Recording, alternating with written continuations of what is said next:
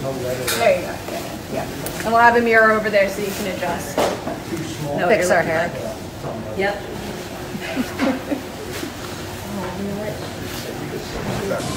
I'm Meg Oliver at GlobalFoundries in upstate New York. This is where they make microchips. The microchips we need in everything, from our phones to our cars and our TVs. The facility is massive. It's more than 400,000 square feet. It's about 7 football fields. On average, they produce about 1 million microchips a day. You can see it's fully automated as they breeze by there.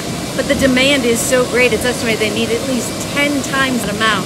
We're going to take you inside this facility to show you how they are trying to solve this global microchip shortage that's coming up on CBS Mornings.